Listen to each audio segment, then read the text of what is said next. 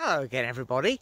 Great news! It's Thursday after the NEC show and I've had a call from Nikki back at home to say that the new blow-up awning we ordered from Outdoor Revolution has arrived.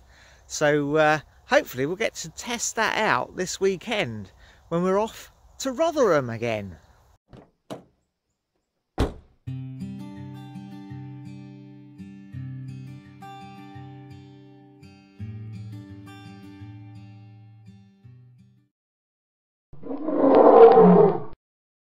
Well, look chaps, there is the delivery. It's come in 2 packages and there's a big warning on top of the box. Don't open it with a blade and stab your awning. Make sure you read the manual and register it for the warranty.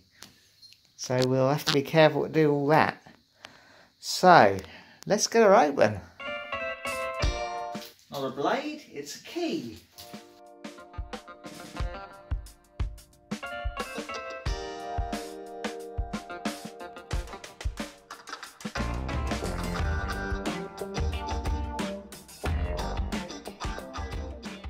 Righto, well this, I believe, will be the inner sleeping compartment thingy that we ordered as an extra. Yeah, 2-berth sleeping inner tent. Seems to have a bit of a life of its own.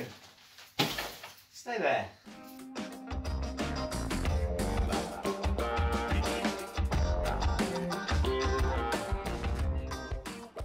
This looks like the pump. Double action air pump.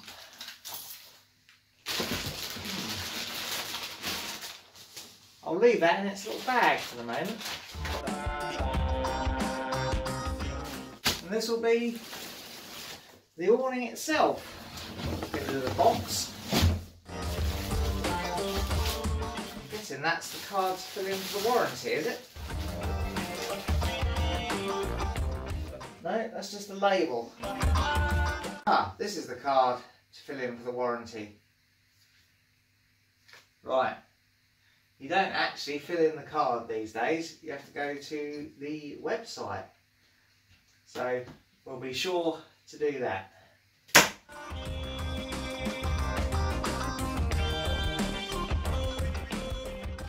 That's actually not too heavy either. I can lift it up. Yeah, dead easy. I've no idea what it weighs. It probably says somewhere. Right, I'll put it in the van. Always a good idea to keep hold of the box until you've at least put it up once, I reckon. Well, I'm sure everything will be fine. Oh, well, it's Friday lunchtime. I've got the afternoon off work and we're almost ready to head off. We're off back to the Waleswood site at Rotherham Country Park that we visited earlier in the year when it had just opened. Well, the weather's not looking too good. It's forecast to rain later today and I think tomorrow, so that should give the awning a good old test. Well, we've arrived. It's a bit windy and wet. I think we're going to go in and have a cup of tea before we set up. Oh, lovely. Look at that. Cheers. Right, so well, we're on our pitch. Sorry if there's any wind noise here, but it's a little bit blustery. We're on our pitch and I've pulled the van as far forward as I can, really, on the pitch to leave some space for the blow-up awning behind. Right, so well, the blocks was very clear that we had to read the instructions before we set it up. So let's open the bag, see if we can find them. There we go, instructions and repair kit. Yeah, well, straight away this says ideally erect your awning for some period before use, allowing it to weather. Well, there shouldn't be any problem with weathering this weekend, should there? Seam sealant can be used to solve any persistent weeps. Well, hopefully it won't make me cry, but it's always possible. This process is completely normal. Weathering the process of allowing your canvas product to get wet, then dry, approximately 2 to 3 times. Well, I think we'll certainly get it wet. Right, well, I've had a quick read of this. The crack seems to be to peg out the 4 corners, blow it up, then peg out the rest. Then put this fiberglass pole in the canopy. Excellent. Let's crack on.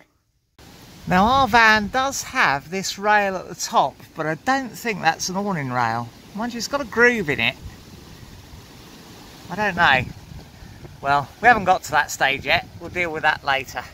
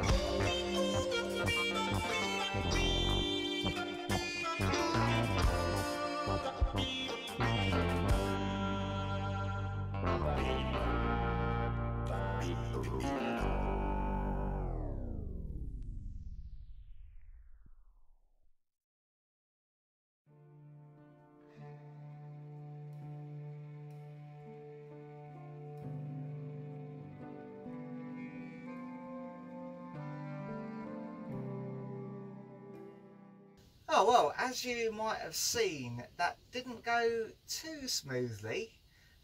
It's a bit breezy here. It's not that windy really. It's as windy as you might expect it to be sometimes on a campsite without being horrendous, but we just could not get that sorted out, so we decided to give up before we damaged it. One of the problems we did have is that when you pump it up and you take the pump out, the little cap you have to put in, however quick I was, it seemed to let pretty much all the air out before I got the cap back on. Anyway, we've got it all bundled up in the front seat. I haven't folded it up, we've just bundled it in the front seat, and we'll maybe have another go tomorrow if it's not as windy. If it is as windy, we're going to have to try and fold it up somehow. I can now see why they call them divorce in a bag, because there were a little bit of raised voices on occasions, weren't there, darling?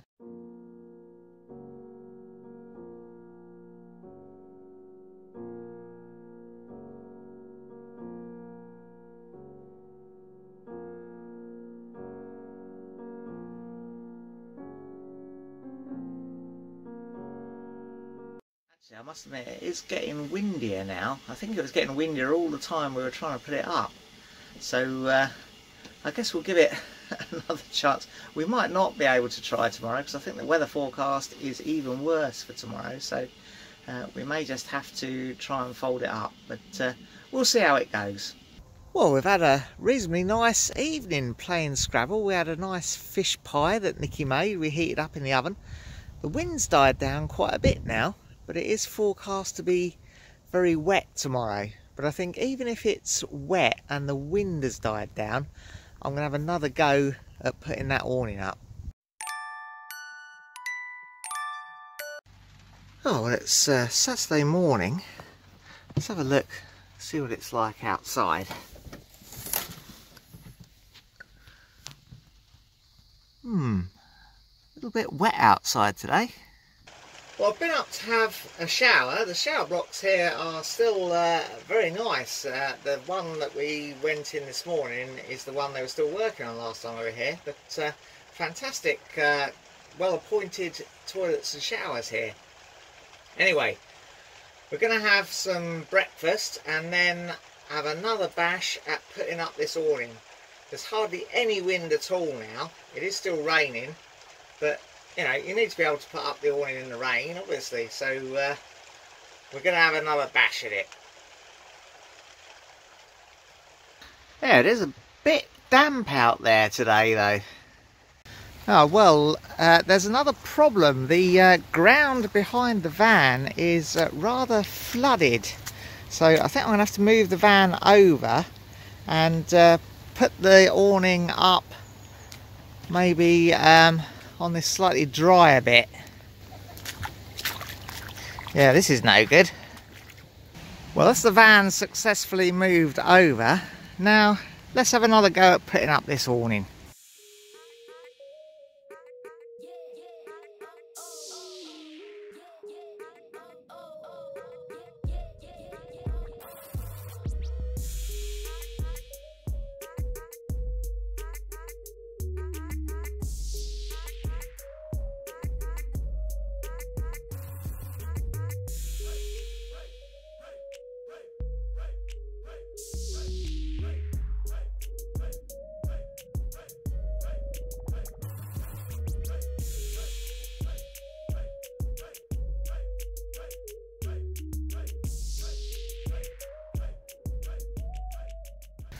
You can see how I've secured it by tying it onto the wing mirrors.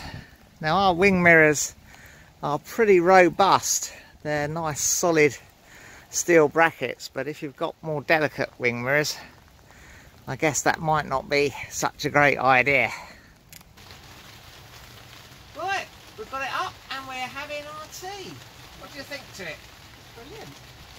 Maybe need to perfect the process a little bit, but I think we're pretty pleased, aren't we? Yes, darling. You're soaked. I am a bit soaked, yes. Anyway, now we're off up to the cafe place because we've got some friends to meet. Well, we had another nice cup of tea up in the cafe, but now it's time for us to have a walk in the rain down to the country park and maybe have some lunch there. I can't wait. Well, the weather's not so bad, is it, darling? No. Well, there's the lake down there, and I think we just follow this track down. This is quite a pleasant little track to walk down. There's a bit of a stream flowing down this path. Nice autumn colours though. Nice weather for ducks. And we're nearly down to the visitor centre. Not very far down to walk at all, really. Oh dear, look. A warning not to enter the water. Do not touch scum. Ugh. High levels of algae. Good old flow down there. Spot of lunch at the cafe. Still quite nice out by the lake though. The water sports place seems to be closed. I guess that might be in connection with that algae problem. Or maybe no one just wants to go out in this sort of weather.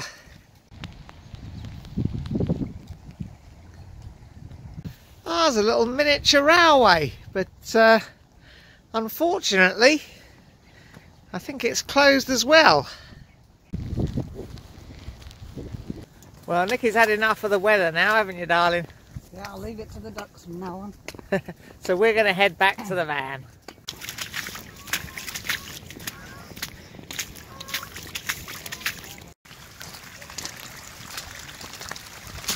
There we go, that's a welcome sight. Although the rain does seem to be easing off now. Well, Marilla's come to see us and her and Nikki are talking in the van, but this is an interesting development. Look, the sun has come out. Absolutely lovely now. Well, anyway, thought I'd come out for a stroll and gather my thoughts about this new awning. I reckon that's actually pretty good. Seems to be pretty waterproof. We sat in it and didn't notice any drips or anything like that. I think now I've got the hang of putting it up. It's not too bad. It was just too windy last night, I think. So you probably couldn't put it up if you did arrive in the wind. You'd have to leave it till the wind died down a bit. Yeah, the question is, I suppose, how it would stand up once you'd got it up in the wind. It has got those storm straps, so I think it probably stands a pretty good chance. But I guess as with any awning, if you get really high winds, you'd have to take it down. The Halloween celebrations are in full swing here. Oh, we've come out to dinner to the Asia Palace. Oh well, we just had a great Chinese meal in there, but I just wanted to come out here and show you this. So yeah, there's a head wheel here as a monument, and it's a monument to the mining industry in Wales and Kiverton Park. So looks like the last colliery here closed in 94, so not that long ago. Oh, well, it's Sunday morning and I've got the kettle on. The wind did get up quite a bit last night, but the awning seems to have stood up to it pretty well. Although it was a bit noisy and flappy at times, I think because the connection bit to the van isn't quite right. And also the straps that go over the roof were a bit rattly in the night as well. Well, I've had our breakfast and had a bit of a shower, and now it's time to get the awning down. It's quite dry. It's a nice sunny day now, so we shouldn't have to dry it out when we get home.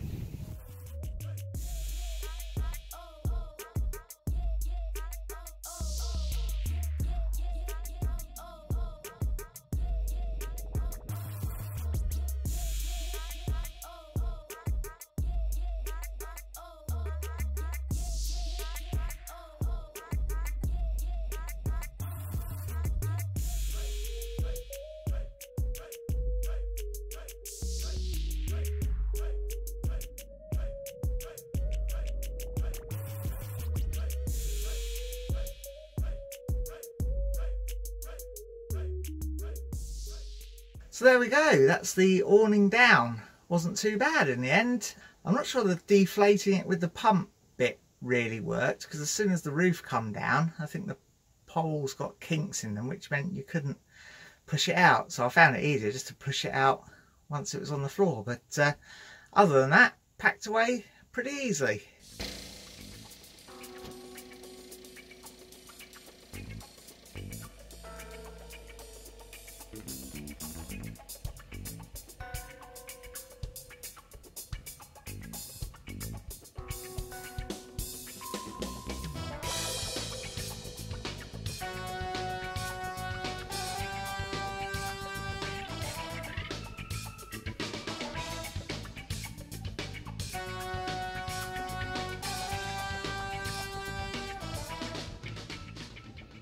Well, we're home now, and I've gone on to the Outdoor Revolution website and I've registered our awning for the warranty. So we should be okay, I reckon. So I think on balance, that will be a very useful addition when we go away. Useful extra room, perhaps for someone to sleep in, and also for putting our wet boots, wet coats and stuff in, so we don't have to bring them into the van. The few problems we had, I think, were mainly due to obviously trying to put it up in far too windy a condition. I think if we arrive somewhere and it's windy like that, we just have to wait to put it up later. It did seem to cope well with the wind once it was up, but putting it up in the wind was a little bit tricky. But maybe with a bit of practice we'd get better at that. Also think I need to upgrade the way that we fix it to the back of the van. Slinging the straps across the top was okay, but I think I need to get an awning rail to fix along the back of the van, and maybe a drive-away strip as well. Not so worried about that because we don't tend to move the van once we've parked it on site, or if we do, we're off to the next site. So I'm not sure how much we'd use the drive-away function, but I don't think they're particularly expensive, so we may go for that as well. So overall, pretty pleased with it. Well, that's all for now. If you enjoyed it, press like. Subscribe if you want to see some more. And ring the bell to be notified when we upload something new.